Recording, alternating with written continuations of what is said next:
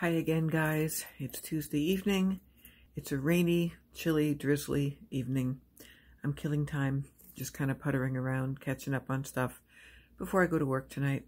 I thought I was going to take a nap, but that never works out for me. It's always like good in theory, but if I take a nap right now, I'm going to wake up groggy and probably nauseous. So I felt like coming on and reading a poem that I wrote 2 years ago today. It came up on my Facebook memory feed.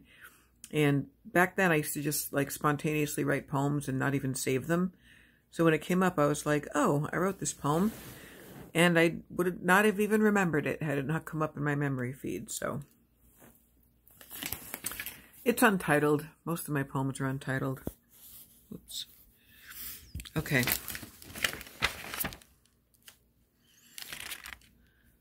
Poetry is to me a house with many hidden rooms and remote passageways.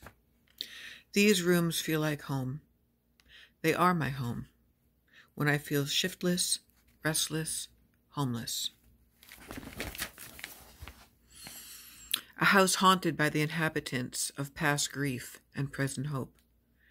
These dark and dusty corners are thick with memory's cobwebs, floating in the air like a whisper.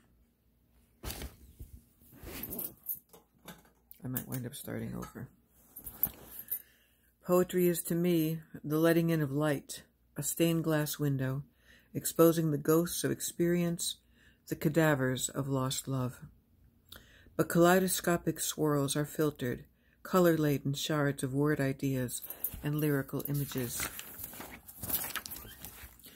Poetry is to me funhouse reflections blurred, some with jagged edges.